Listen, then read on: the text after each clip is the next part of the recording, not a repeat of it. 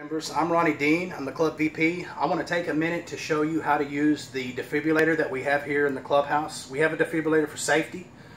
What fibrillation is an irregular heartbeat, or actually that can cause a cardiac arrest and stop the heart.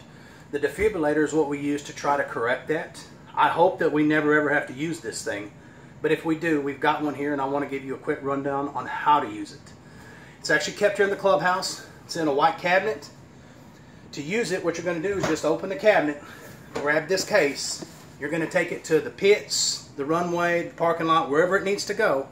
You're going to take it and you're going to set it down. You're going to pull this yellow cord, which opens the unit up. When you open it up, you're going to see a set of directions prompting you how to use it and the unit itself.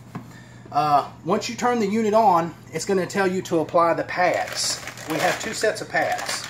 A red set for adults, a blue set for children. The pads are actually telling you where to put them on. They actually show you, there's a picture of where these go. It's never on the breast, it's on the chest plate. The children's actually shows you a front and a back if need be. Just follow the pictures, it's actually really simple. It does have to be on bare skin, so you'll have to lift the shirt or do whatever you need to do to get these on the skin.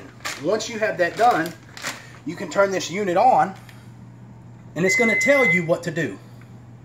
Apply pads to patient's bare chest. Plug in pads connector next to flashing light. So where the flashing light is where the plugs go. Once they're plugged in, this unit will actually tell you what to do. It'll decide whether or not a correction has to be made, and then it'll prompt you to do so. If you do so, that's what this button's going to be right here. It's going to strike and send out a shock if needed. If not needed, this unit will not do it. So the unit really is a very simple and easy to use unit with just a few steps, and it will take care of everything for you.